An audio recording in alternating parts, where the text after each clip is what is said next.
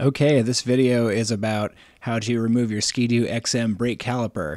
You don't remove the brake pads, everything comes out as an assembly. And in this video, the chain and bottom sprocket are already out, and you don't remove the chain case bearings. Okay, so the brake caliper is pressed onto the drive shaft bearing, so you need a special tool, the brake caliper puller. And in addition, you'll need a Torx T25, T30, T40, a good snap ring puller, and your regular tools. And don't forget to like, comment, and subscribe.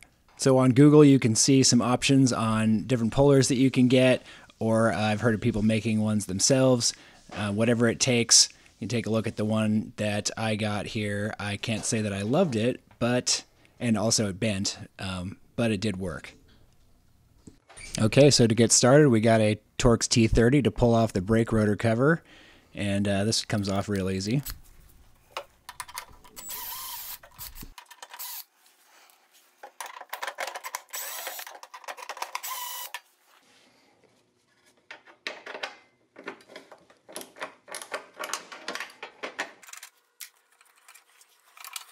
So just be careful not to bend up this cover while you're pulling it off. If you just mess around with it long enough, you get the right angle where it pulls out.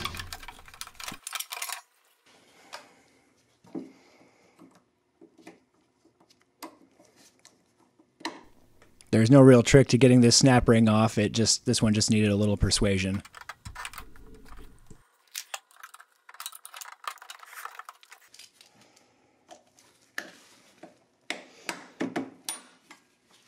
Okay, so now the rotor is free, but you can see that's not really what the problem here is. We need to pull the caliper, and then the rotor will come off with it. Okay, so you got your T40 here, and you've got to align the rotor so that that wide space gives you room to access the bolts underneath. And there's 4 bolts, and you'll notice there's 4 wider spaces on the rotor. So you need to turn it so they're all aligned like that, and then the bolts come right out. I started each one by hand. They're in there pretty tight, and then once you start it by hand, you can pull it out with the drill. And then, so we've got that loose, but it's still not moving. So what now? All right, so make sure the track, you've already got the suspension out at this point. Make sure the track is straight. So you got to prop up the back like that so that it's nice and straight, and you can get take some tension off. So look for that nub right there. That is the backing plate. Inside the tunnel, what you just removed the screws from, there's a backing plate. And so that needs to come out, and it's a little notch. And you can kind of see it right there. It's really hard to see, but there it is in the red box. And so at this point, the only thing that's holding it off is that notch. So here, after I've taken it off, you can see the notch, and that's just the only thing holding it on now. So you just need to rotate this bracket a little bit, and it'll just drop right off. So I'm just going to tap it with a little tapper, and off it comes.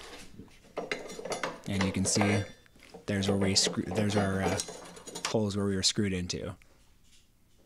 And then if you haven't already, just go ahead and remove this guard too. You're probably going to need to take that off to make some room. And that's a T25. Okay, and looking again at this tool, the outside screws are going to be hooked onto the caliper, and the inside screw pushes the drive shaft.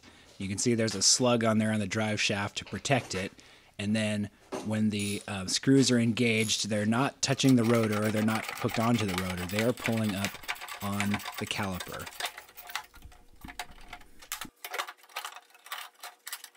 So you really can't see it until it's off, but see, there's the bearing, and there's where the caliper assembly was pressed onto it.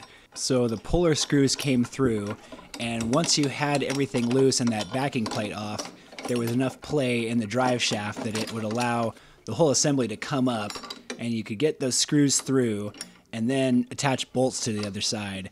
And it's not exactly easy, but you know, there's enough room in there where you can do that.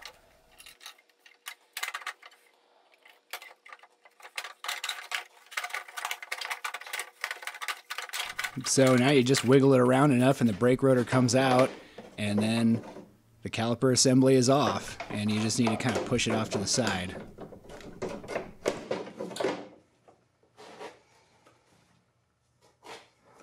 Now the only reason why it doesn't move freely is because of the track. So you just need to wiggle it and push it and make sure the track is aligned straight like I showed you earlier.